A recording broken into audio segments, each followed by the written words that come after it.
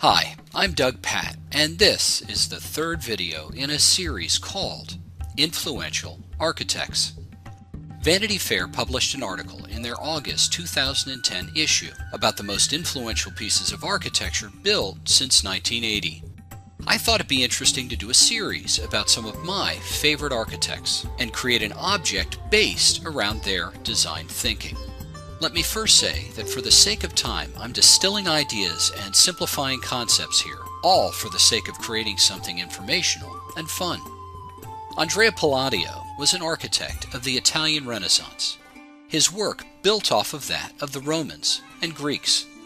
He's famous for his use of proportion and symmetry in his buildings, and is considered to be one of the most significant architects of all time because of his contributions to design.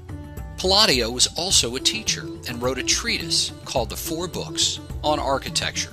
It's essentially a series of books with rules about making buildings and design. The treatise and his life's work focused on creating objects of beauty by setting up guidelines for designing buildings, organizing them rationally, and creating unparalleled clarity in the plans and elevations.